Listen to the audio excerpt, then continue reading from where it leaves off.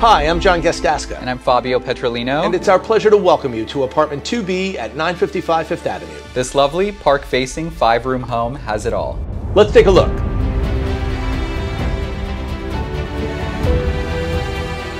Built and designed in 1938 by renowned architect Rosario Candela, 955 Fifth Avenue is an intimate, full-service luxury cooperative offering exceptional service and is located on one of the prettiest blocks on Fifth Avenue.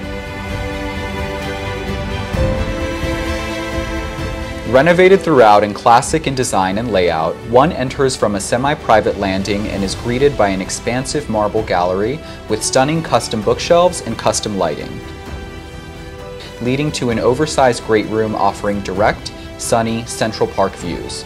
Gorgeous hardwood floors, tasteful moldings, 9-foot ceilings, and a handsome wood-burning fireplace with limestone mantle are some of the wonderful pre-war details reminiscent of the period.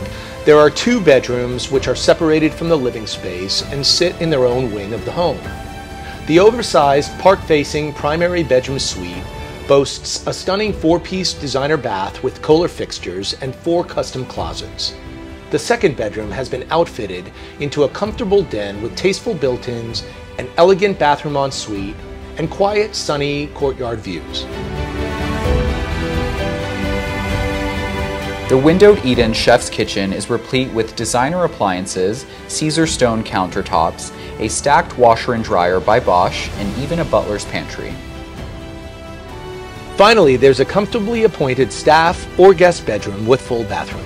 Amenities include a beautifully landscaped roof terrace with breathtaking Central Park and panoramic city skyline views.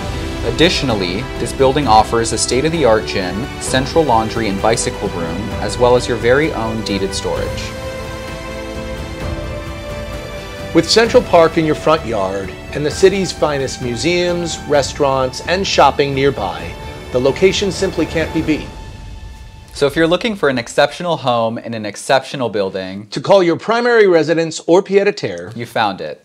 We look forward to meeting you.